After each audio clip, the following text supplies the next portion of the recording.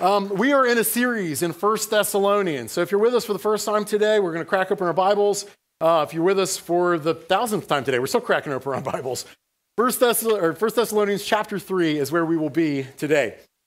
Years ago, I was listening to a discussion with one of the great Christian scholars, a man by the name of J.P. Moreland. J.P. Moreland is a professor of philosophy at Biola University. He was also, I think, a professor of philosophy at Southern California University at the time that I was listening to this. And he was engaged in this discussion, kind of a Q&A, with a whole host of college students.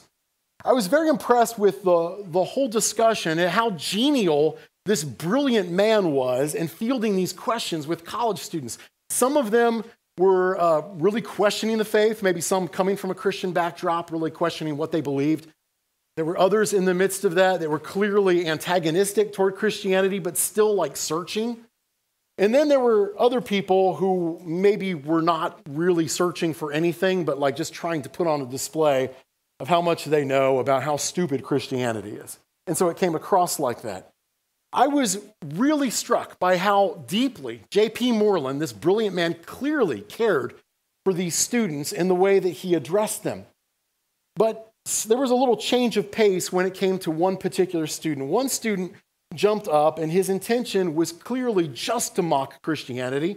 He was just there to sort of rip on Christianity as a whole. And while J.P. Moreland had been very patient, very kind, very genial with the other students, when this young man got up to speak, he began to wax eloquent and was very snide and derisive, you know what I mean?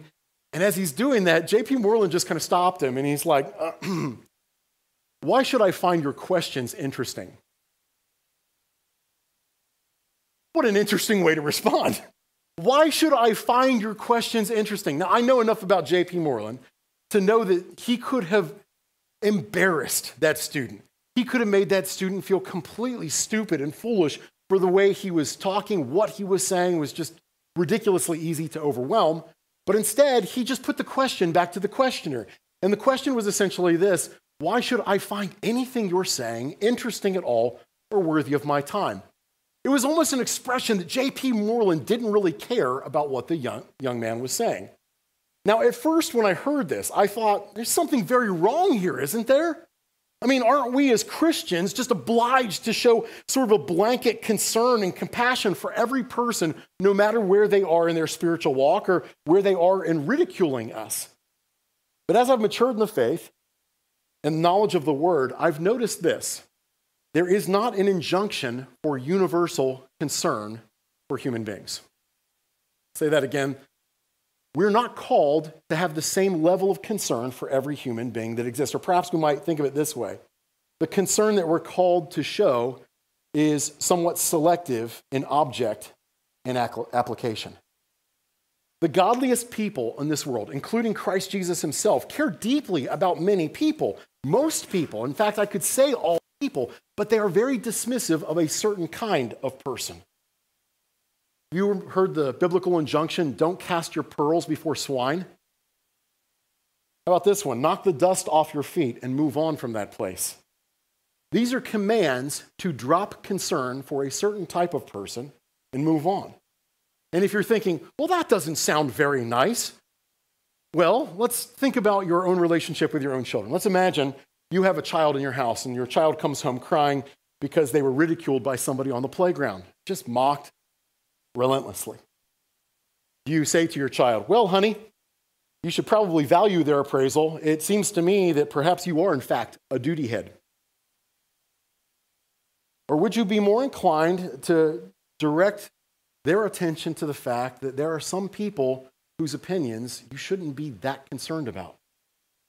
There are some individuals who are out there, and what they think really doesn't matter that much because what they think is terribly wrong. This week, we're going to begin examining the role of concern in the life of a disciple. Concern. Now, as a disciple, most of you might not be familiar with the term disciple. Hopefully, those of you who've been here for a while are very familiar with the term disciple. The term disciple, mathetes in Greek, means learner or student. And the idea is, if you are a follower of the Lord Jesus Christ, you are a student or a learner of the Lord Jesus Christ, a disciple. Now, when we talk about disciples and concern of disciples and from disciples, We're going to here be expressly looking at how we express love in the form of spiritual discipline. We're going to be thinking about who is worthy of our concern, and we're going to ask the question, how precisely do we express concern as disciples of the Lord Jesus Christ?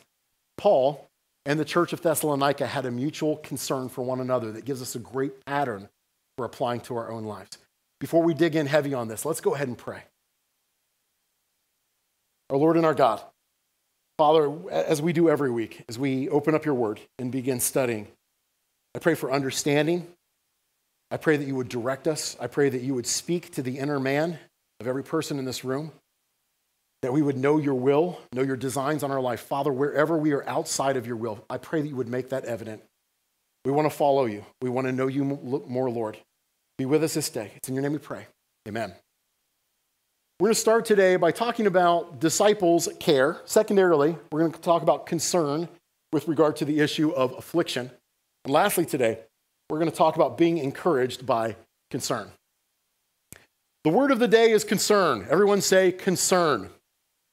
Now, when you hear concern, some of you might be thinking, oh, I'm concerned about tons of things, by which you might be thinking worry and anxiety. That is not what we're going to be talking about today. Worry and anxiety, according to the scriptures, are sin. So when we're talking about concern today and a righteous concern, what we're thinking about there is, we might express it this way, just like investment or care for people. Make sense? Concern, investment, care. We're not always good at showing where we care or how much we care, but we've got lots of ways to communicate that we don't care. While researching my sermon for this past week, I actually ran across a list of alternative ways to tell somebody that you don't care. Here's one. If caring is a crime, I plead not guilty. Or how about this one? I'm all out of cares. I must have left them in my other pants. If caring were a sport, I'd definitely be sitting the bench right now. Or I'd pretend to care about this, but I'm really a terrible actor. How about this one? I'm going to move that to the very top of my totally irrelevant list. Now, clever phrases are not necessary in order to demonstrate that you don't care. If you want to show that you don't care, all you have to do is nothing. You've been in conversations with people when you realize they're done with the conversation before, right? You're talking to the person, and pretty soon their eyes are kind of wandering, and then maybe they're like just not even looking at you. You can tell maybe they're thinking about what else they're going to say, or maybe they're thinking about what they're going to eat for lunch. Maybe they visibly begin distancing themselves from you, but they're expressing, I don't care. We know what lack of concern looks like. But what does godly concern look like? Now, before we get started in chapter 3 today, I just want to bring you up to speed as to where we've been so far in this series. Quick reminder on what we've seen with the emergence of the Thessalonian church, the one that Paul's writing this letter to. The Thessalonian church, you'll remember, Paul showed up here for the first time. And when he showed up, how did he look, folks? Thoroughly beaten. All right? He had just come from torture in Philippi, and we mean literal torture. He was bludgeoned with rods in front of the public sphere. He was put in stocks, probably had the bottoms of his feet beaten in that condition. And so he's black and blue, possibly missing teeth, certainly still bearing the wounds of having been in Philippi and being tortured. That's how he shows up to this group of people in Thessalonica. And then he begins going to the synagogues in Thessalonica, and he's teaching. And week by week, over the course of 3 weeks, they get this influx of people who are like, I want to follow Jesus Christ. This is the emergence of the church in Thessalonica. Now, we saw in chapter 1 that Paul congratulates them. He's writing this letter, and he's congratulating them after he has had to flee the city because of a riot. He's congratulating them on maintaining their faith. He's congratulating them on all they're doing and the fact that other believers around the region, different churches, and all these different places are talking about the faith of the Thessalonians. He then talks about their discipleship experience, right? That we've developed you, we've brought you along in a life-to-life fashion. We see that in chapter 2. We see also in chapter 2 that Paul defends his reputation for them, or with them. He says, look, I was clearly not after money while I was with you guys. I didn't take a dime from anybody. I worked the whole time I was with you to make sure I supplied all my own needs. So you know I wasn't after your money. I just came for gospel, in pursuit of the gospel. He then describes his relationship with them as a father with a child, and this is clearly how Paul thinks about the church at Thessalonica. Paul discusses the bond they shared through devotion to the Word of God and how that bond was evident even in persecution, even as these people in Thessalonica were being attacked by their peers. Paul's saying it's evident that we share commonality in that regard. This brings us up to chapter 3. Let's begin with this question. Is Paul a caring person? Is the Apostle Paul a caring person? Well, I mean, he clearly cares about the churches he's planting, right? He cares deeply about his fellow Jews. In fact, Paul says, I'd be willing to forfeit my own salvation if the Jewish people would be restored to faith. Paul also cares about the Gentiles that he's ministering to coming to faith. He cares about his fellow workers, and he definitely cares about good doctrine, about making sure what he's teaching is coherent and in line with what Christ taught. So here's a bigger question. What doesn't Paul care about? You learn a lot about somebody when you see what they don't care about. And the things Paul doesn't care about are things that are probably central for most human beings you've ever met, including you. Paul, for instance, doesn't seem to care whether he lives or dies. Philippians chapter 1, Paul says, for me to live is Christ and to die is gain. I don't know which I should prefer of the two. In other words, my life doesn't matter whether I'm alive. It doesn't matter whether I'm dead. Now, for most human beings, living and dying is a pretty big distinction. Like, people seem a little bit concerned with whether or not they're alive or dead. For Paul, not a big deal. Paul seems unconcerned about how much stuff he's got. Philippians chapter 4, Paul talks about being content in all circumstances. He's like, I go without food sometimes. Sometimes I've well fed. Sometimes I've got a lot. Sometimes I've got just a little. I don't really care about stuff. What are most of the people in the world out there living for? Stuff. Got to get more stuff. Got to get a bigger house to put more stuff in, right? Paul doesn't seem to care about people who've blown off the gospel. In every town Paul goes to, he's making presentations. He's telling people about Jesus. And when people show complete disinterest, Paul returns the favor, not chasing that down any further. Paul doesn't seem to care much about pleasing authorities that he doesn't see as valid, or when he sees authorities as opposing the plan of God, he's not working to try to gain their affections. He's not trying to win favor from power brokers. Paul only seems to care about his own reputation insofar as he's not being tarnished by lies. You'll notice last week, we talked just a few weeks ago about Paul defending his reputation for hard work. But he just did that in order to keep people from directly lying about him. Paul will tear himself down all the time throughout the Gospels. Have you noticed that? Or throughout the epistles, rather. Paul will say things like, I'm chief of all sinners. He's clearly not trying to build up a legacy for himself. Paul cares little to nothing about money except for how it can be used for God's people and kingdom purposes. Paul cares little for comfort or security provided by a base of operations. He's on the move throughout most of his adult life. He doesn't seem bent on settling down or raising a family. In fact, he's set aside marriage so that he can better serve God. Now, he's not down on marriage. He loves the institution of marriage. He directs a lot of attention to husbands and wives and their roles. He directs a lot of attention to children and their roles. Most of what humans place their highest value in, Paul seems unconcerned with. Isn't that interesting? Wealth, prosperity, legacy, family, stability, reputation, power, influence, all those things, he's just like, meh. What's the common thread in Paul's concern then? Paul is concerned for the disciples, the potential disciples of Christ. He's concerned about the church and their well-being. He's concerned about sound doctrine. Listen to Paul describe his life. This is fascinating. 2 Corinthians chapter 11, verse 23 through 29. This is kind of a what I have been through discussion. He says, in the face of more labor, and far more labors, and far more imprisonments, beaten times without number, often in danger of death, 5 times I received from the Jews 39 lashes. 3 times I was beaten with rods. Once I was stoned. And when he says stoned there, he means the type where they throw rocks, not the other kind. 3 times I was shipwrecked. A night and a day I have spent in the deep. Now, I don't know about you, but if I had been like hanging onto flotsam out in the middle of ocean for a night and a day, I think that's like the only thing I would ever talk about. Like that would come up in like every conversation. A night and a day I've spent in the deep. I've been on frequent journeys, in danger from rivers, danger from robbers, dangers from my countrymen, dangers from Gentiles, dangers in the city, dangers in the wilderness, dangers on the sea, dangers among false brethren. I have been in labor and hardship through many sleepless nights, in hunger and thirst, often without food, in cold and exposure. That's a serious list of things he's gone through. But listen to what he says in verse 28. Apart from such external things, in other words, almost as if to blow off all that other stuff, apart from such external things, there's the daily pressure on me of concern for all the churches. Who is weak without my being weak? Who is led into sin without my intense concern?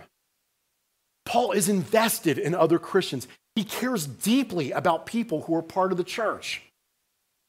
A manifestation of this concern is evident in our text today. Let's begin by looking at 1 Thessalonians chapter 3, verse 1. You'll remember at the end of chapter 2, Paul was saying, I really wanted to come see you guys in Thessalonica. I greatly desire to see your faces, but I was prevented by Satan. And we said explicitly, he's probably talking about a whole set of circumstances that kept him from traveling to them. Let's look at 1 Thessalonians chapter 3, verse 1.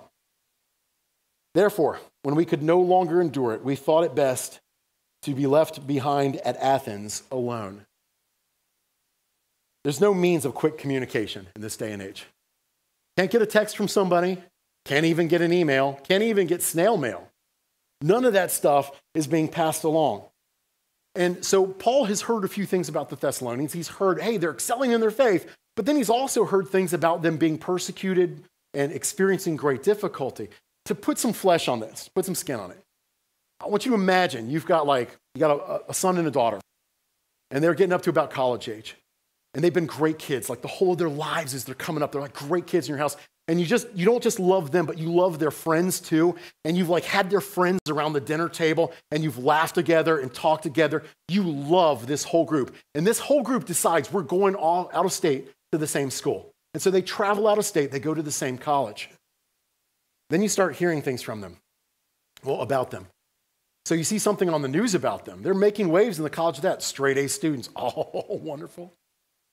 And you hear that they're leading all these campus organizations. You're like, that's my boy, that's my girl. But then you start hearing other things. You hear a report that your son was dragged out of a classroom by a college professor and an angry mob, and they beat him publicly.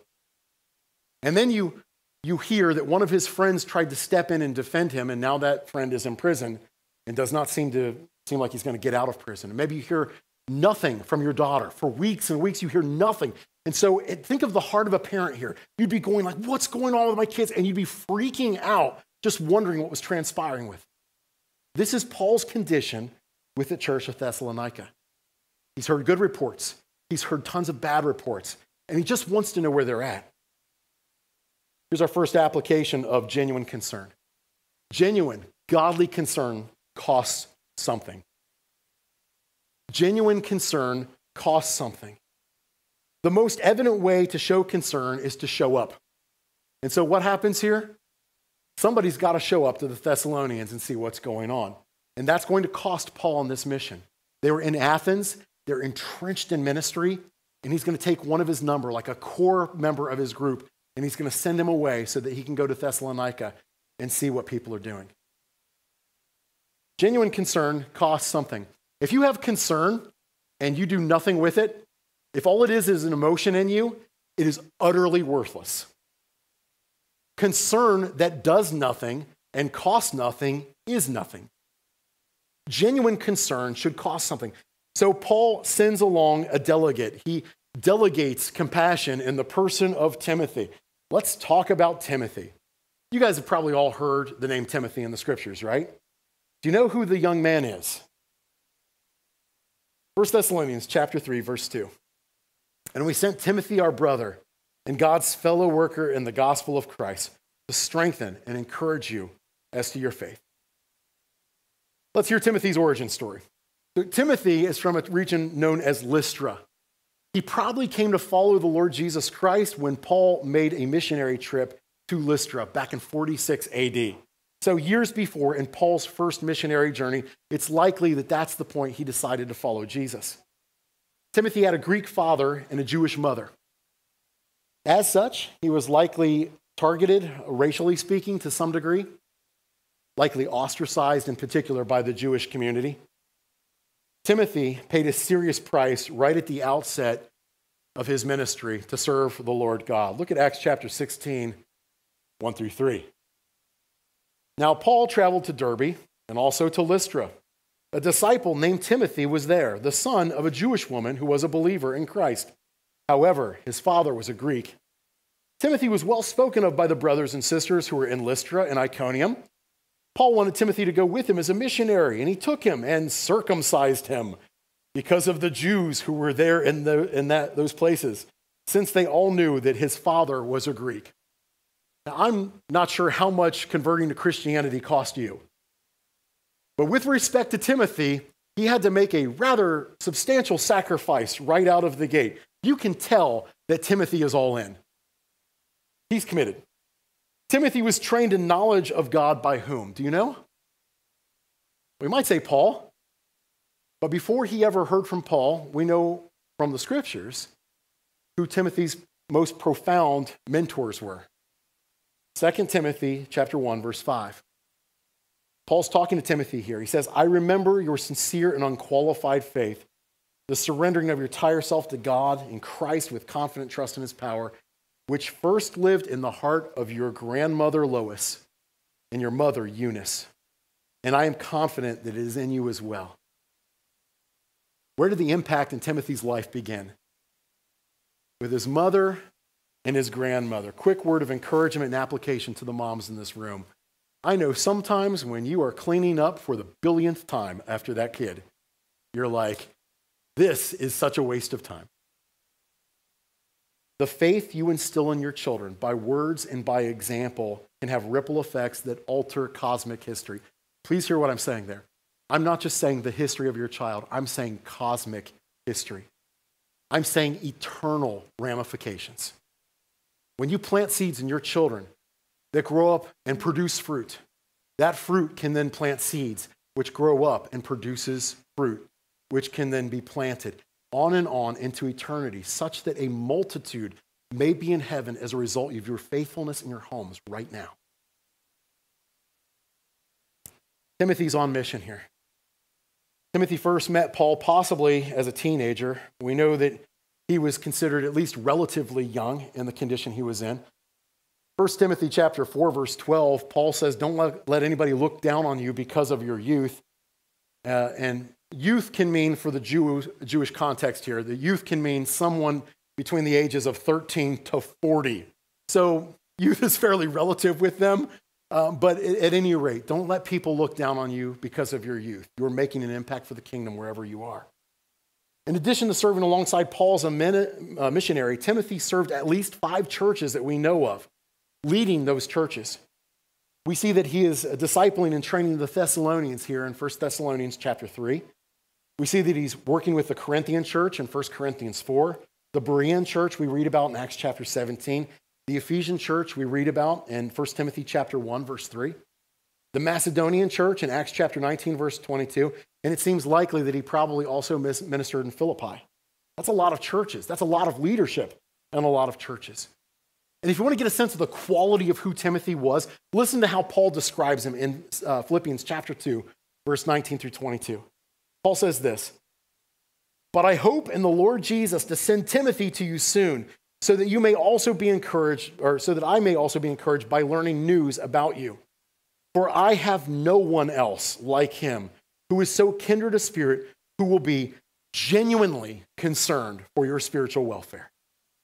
Paul's like, I've got nobody like Timothy. Timothy is the best.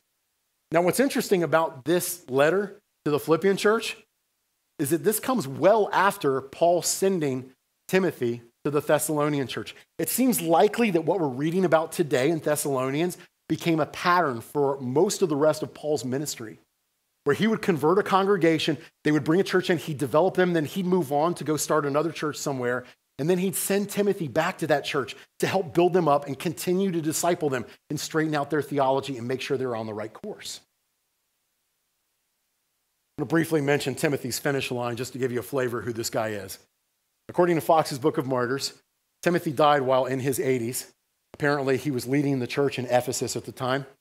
And there was you know how as you get older, you kind of lose your internal monologue and you just start saying things? You know what I'm talking about, right? All right. So Timothy's in his 80s at that stage of the game, and he's been leading the church for a long time. And there's a public procession of like a pagan procession, probably entailed a whole lot of things that we would consider very crass. And Timothy just goes out in public and he's like, this idolatrous stupidity is just utter nonsense. And the crowd turned on him and beat him to death. Timothy was young blood. Here's a second way that we see concern actualized in the life of believers. Wise concern, genuinely caring concern, plans for the future of the church. Perhaps the hardest component of leadership is letting go of the reins and passing them off to someone you feel is not ready. And Timothy probably occupied that position when Paul first started dealing with him here. Remember, Paul said, I wanted to come to you, but Satan prevented me. And you might look at that and be like, what a defeat. I mean, but look what the prevention that Satan put into play brought about. Timothy was sent.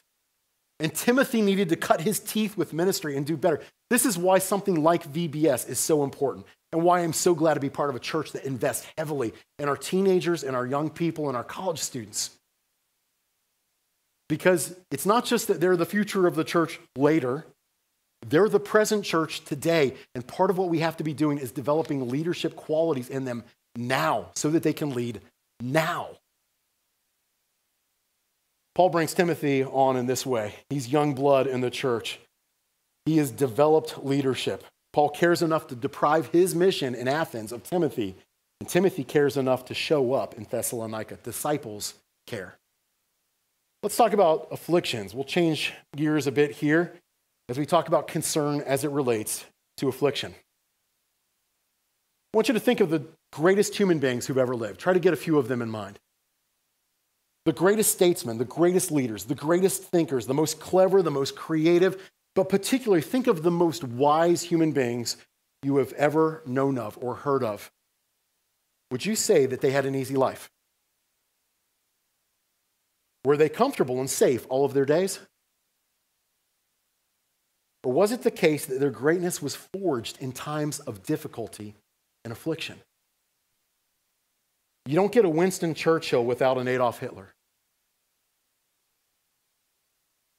Think about your own trials. Think about the rough things you've been going through or gone through in life. Think about those patches of difficulty and ask yourself this: have I become a different person as a result of that? Did it change me? Did it challenge me? Did it deepen me? We're going to talk about afflictions here. I want to start by reading James chapter 1, verse 2 through 4. This is James talking to the churches. He says, "Consider it all joy, my brethren, when you encounter various trials, knowing that the testing of your faith produces endurance. And let endurance have its perfect result, so that you may be perfect, complete, lacking in nothing." Now, we talked last week a bit about persecution, didn't we? Persecution is when you are being attacked for being a believer from somebody who's on the outside. That's when you're being attacked specifically from your faith. But today we want to focus in a little bit on affliction. This past week, Steve Jordan sent me a C.S. Lewis quote after he and I had a mutual conversation with some people who were maybe a little bit outside of the faith. And we got to have a discussion with them. But here's the phrase, and I love this. C.S. Lewis says, "God allows us to experience the low points in life to teach us lessons that we could learn in no other way." 1 Thessalonians chapter 3, look at verse 3 and 4. "So that no one would be disturbed by these afflictions, for you yourselves know that we have been destined for this. For indeed, when we were with you, we kept telling you in advance that we were going to suffer affliction, and so it came to pass, as you know."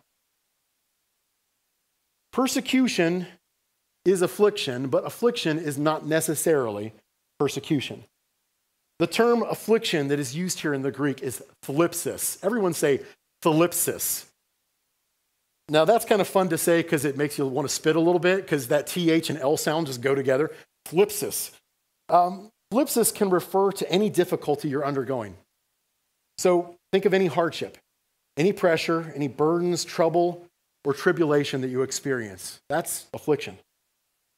Put this in plain terms here. What Paul's talking about here could be persecution, or it could be health issues, or financial problems, or social issues, or joblessness. Whatever you can imagine would stress a person out or send them into spiritual crisis, that is thlipsis, affliction. Now, which is the greater threat to your faith? Being attacked by somebody for being a Christian, or just being a Christian and experiencing great difficulty and not knowing why? For me, I think the greater threat to my faith, I think probably the greater threat to any faith, is not so much being attacked. There's something about other people challenging us in our faith that is almost emboldening. It's like there's a little bit of fight in us, a little bit of fire. And when we're attacked for what we believe, there's part of us that's just like, yeah, I must be doing it right. But what about when things are just going terribly in life and you're left sort of head scratching as to why God would be letting these things happen to you? Most of us ask the question at that point, who is this affliction from? Why am I suffering this way? I've got concern about my suffering. Why is it happening? Is it from God?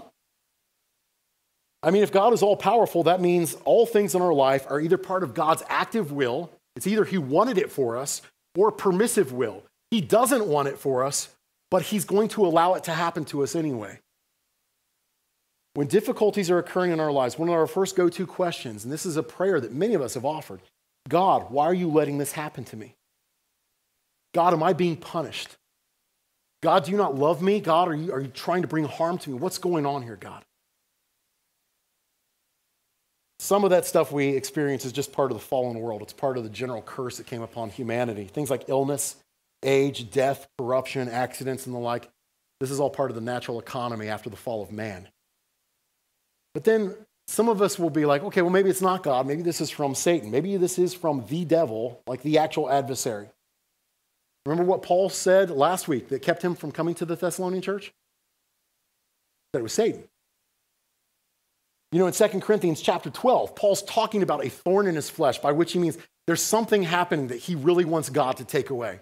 And in talking about that thorn in the flesh, he says, this was a messenger of Satan to me. In other words, the devil has put a particular thing in my life. And Paul says, I've gone to God over and over on this. And I'm like, God, please remove this from me. Take this thorn from my flesh. And he says 3 times God responded to me and said, my grace is sufficient for you, for my power is perfected in weakness. In other words, everything I've given you is enough. I want this to remain in your life for a reason. So does affliction come from Satan? Does it come from God? I want to suggest there's a third option here. Does it matter? Does it matter whether it comes from God or whether it comes from Satan? And here I'll reference you to Job. If you're not terribly biblically literate, let me bring you up to speed. The book of Job is a book in the Old Testament. It might be the oldest book in the Bible, as a matter of fact. And the book of Job is an entire book about the suffering of humanity, particularly a person, Job, who experiences great difficulty. And it's a dialogue back and forth, and you're seeing things in the spiritual realm and on earth, and you get this response from God at the end of it all. But in the midst of that, you might be asking these same questions. Is this from God? What does God want to accomplish? But you notice in the book of Job, where does Job's suffering come from? It comes from Satan by permission of God. It comes from Satan by permission of God. Now, the question we want to ask is this: did that suffering accomplish anything? And the answer is a profound yes. The spiritual realm, the angelic principalities and majesties and demonic forces learned something from that particular engagement. Job clearly learned something and developed. Job's friends learned something and developed as human beings. And anyone who's ever read that book, I expect, has walked away from that knowing more about who God is and what God wants. Pastor David Gusick suggests this. He suggests that we ought not care about the origin of affliction.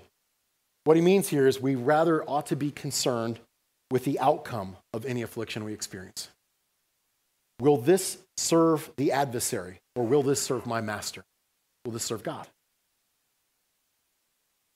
Well, how does Paul feel about affliction? Well, affliction can accomplish good things, clearly. Paul is not terribly concerned about affliction, at least as you and I would be concerned about affliction. But Paul at this moment is braced for discouragement. Have you ever braced yourself for disappointment? Gear yourself up to hear bad news. I don't know, maybe you're opening a gift from a relative who is not particularly good at giving gifts.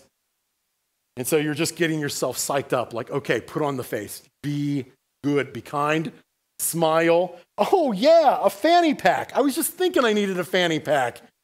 Oh, and this one clearly is for a girl, which makes sense as to why you would be giving that to me, right? But maybe you're getting ready to eat somebody's cooking who, they're not particularly good at cooking or making things that are actually edible for human beings. And so you're just kind of getting yourself worked up to be disappointed and to fight your way through it.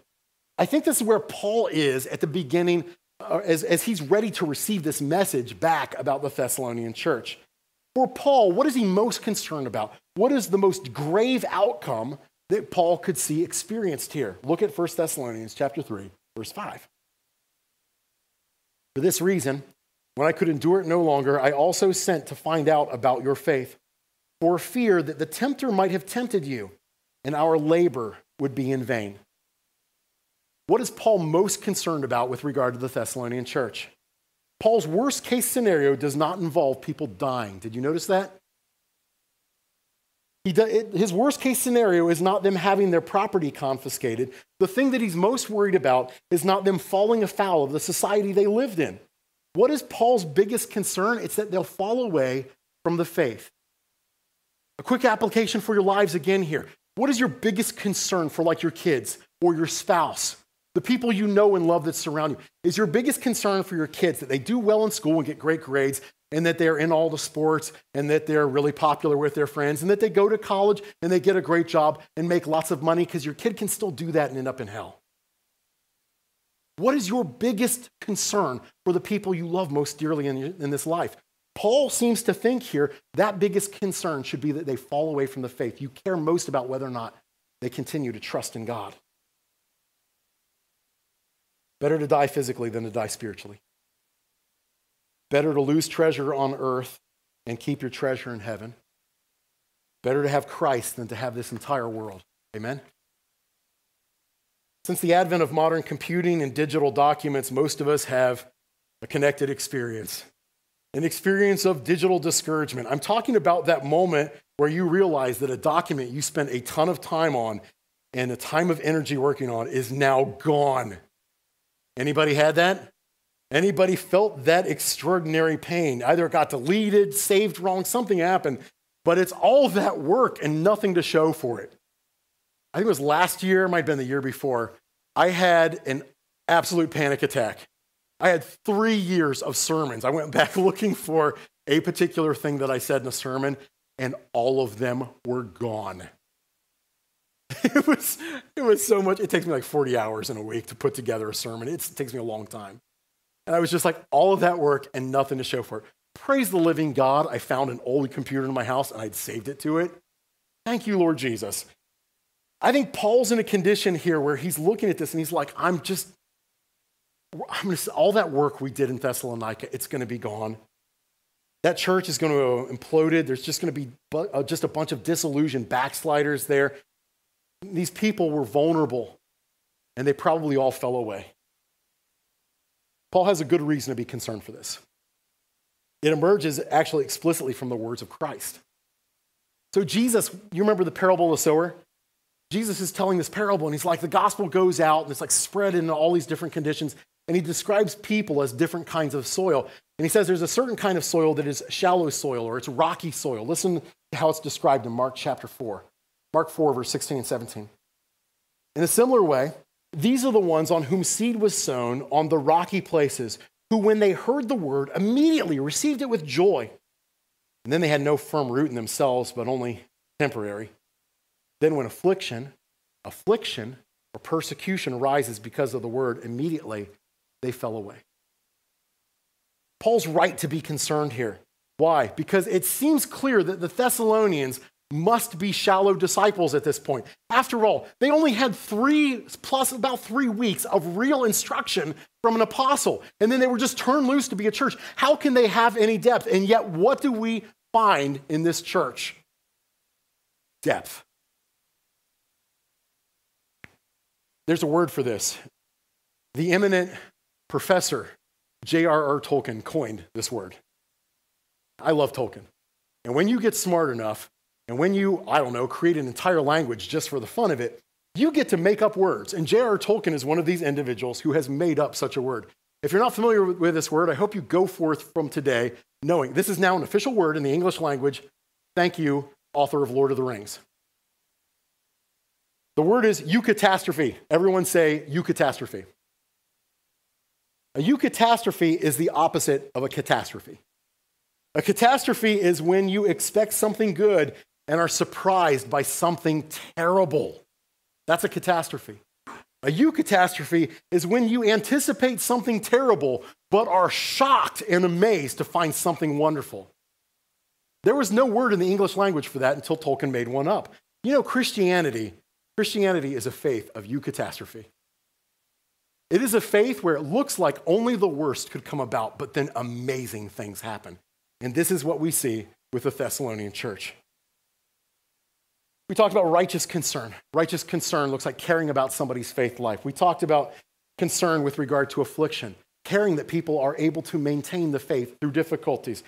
Let's end by talking about being encouraged by concern. As adults, we are used to providing care for our kids, aren't we? We make the meals. It's so commonplace to like clean up after them and make meals every day that it's kind of a shock when they turn around and start trying to care for us. I remember years ago when my daughter Grace, who's now married and an adult, was like 4 years old. I remember I was working out back doing something and I had like this cut on my leg or something. I'd injured myself somehow. But I was just out there kind of continuing to work and she disappeared from her swing set. And then a few minutes later, she came back with a little ice pack in her hand, right? Isn't that, yeah, it's sweet, isn't it? Isn't that awesome when kids are like looking at you and the care you've brought to them, they begin returning to you? My son Aiden right now, he's working on being an actuary and he's working at Kroger's. We almost never have to shop anymore because we just call him up and like, we need heavy cream, we need onions, we need, and he just brings the stuff home, right?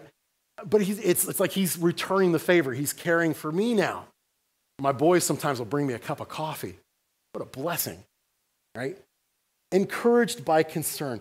This is Paul's experience right now. Paul is sick with anticipation of bad news from this church. But what does he find out? Not only that he cares for them, but that they care for him deeply. Look at 1 Thessalonians chapter 3, verse 6. But now that Timothy has come to us from you and has brought us good news of your faith and love, you always think kindly of us, longing to see us just as we also long to see you. So Timothy returns with the news that the Thessalonians are flourishing in the midst of their affliction and difficulty. They're not just surviving, they're thriving in the midst of this, but more than that. It's more than that their faith is alive. They're concerned about you, Paul. They care about your life and your spiritual walk. Paul longs to see them again. He relishes the thought of just being around them, and they are returning the favor. They delight in the thought of him. They're praying for him. They're concerned about Paul. Now, our immediate sentiment here might be something like, oh, that's nice. Everybody likes each other. That's sweet. It's more than that. This landed at just the right time. Paul needed this at this moment. Have you ever been in a place of like absolute discouragement in your life? And like you are just down in the dumps and all of a sudden a note comes in or somebody sends you a text or somebody shows up in your life and they just bring you news or love or kindness or a word of encouragement and it hits at just the right time. And it completely flips your mentality on its head. You're suddenly enthusiastic again and life is brought back into you. This is what's going on with Paul in this context. Now, you wouldn't know it directly from the text, but Paul is in a very bad way when word comes back to him from Timothy. In Timothy's timeline, you remember that Timothy left while they were in Athens. In Athens, what was going on is Paul had gone and spoken on the Areopagus. That's where all the greatest philosophers of that day met and debated things. And after Paul had spoken there, this church emerges in power, and they begin developing this church. And in the midst of that, Paul needs Timothy, but he sends Timothy away to go minister to the Thessalonians. Timothy doesn't catch back up to Paul when he's in Athens. Timothy catches back up to Paul when he is in Corinth. Now, I don't know how much you know about the Corinthian church, but they had, let us say delicately, issues. The Corinthian church was rife with issues. In fact, In the ancient world, if you were talking about somebody over-sexualizing something, you called it Corinthianizing something. So this is the group that Paul is with when he's in Corinth. And if you've ever seen the behind the scenes in ministry, and you know how ugly sometimes life drama and family drama can be. And in this culture, you got a pagan culture where you've got people who are like temple prostitutes who are coming to faith. And you've got all sorts of issues. Paul's dealing with this, putting out fires at every turn. He's in Corinth experiencing this when word comes back to him. And what does it say? Your elder son, Thessalonica, is doing great. Parents in the room, don't look at your kids. Have you ever had a child who they just act so poorly that you're like, am I doing this wrong? Like, am I a really awful parent? Like, this is where this lands for Paul. Paul's in a condition where he's like, I am not being effective in the least. And word comes back from Thessalonica. I see somebody covering their eyes, not looking at their kid. It's amazing. All right. Word comes back, hey, your kids in Thessalonica love you, and they're thinking about you, and they're doing great, even in the midst of their difficult circumstances. And Paul is exuberant. Look at the rest of this text. 1 Thessalonians chapter 3, verse 7 through 10. For this reason, brethren, in all our distress and affliction, and if you've got your Bibles there, underline distress and affliction, and in the margin write Corinth. This is the Corinthian church. For this reason, brethren, in all our distress and affliction, we were comforted about you through your faith. For now we really live, like you breathed life back into us, if you stand firm in the Lord. For what thanks can we render to God for you in return for all the joy with which we rejoice before our God on your account, as we night and day keep praying most earnestly that we may see your face and may complete what is lacking in your faith. Paul is rejuvenated by this word he got from the Thessalonian church. Let's put feet on this really quickly as we're wrapping up today. The biggest concerns we see in this text are not for physical well-being. They're not that life is just secure and wonderful and wealth and finances are there. What is the biggest concerns that we're seeing in all this? It is one person, one disciple of Christ, concerned for other disciples of Christ. It becomes the highest priority.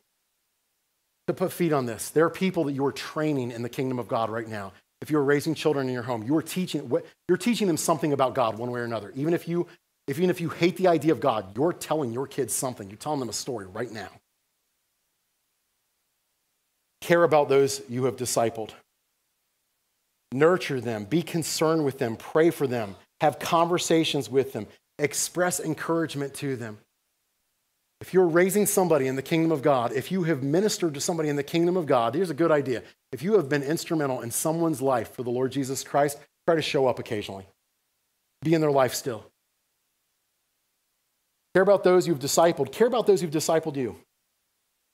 Nurture that concern with prayer, conversation, expressions of gratitude. You know the very best thing you can do for somebody who has been instrumental in your faith walk?